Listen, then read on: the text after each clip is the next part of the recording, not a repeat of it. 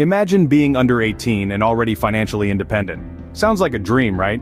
But it's more attainable than you might think. First off, consider starting a small business. Babysitting, lawn mowing, or selling homemade crafts are just a few options. Next, try online freelancing. Sites like Fiverr offer opportunities for young creatives to showcase their talents and get paid. Finally, think about investing. Yes, even as a minor. Apps like Acorns allow parents to create investment accounts for their kids. Remember, it's not always about the amount you make, but the skills and habits you develop. Start now, and you'll be ahead of the game.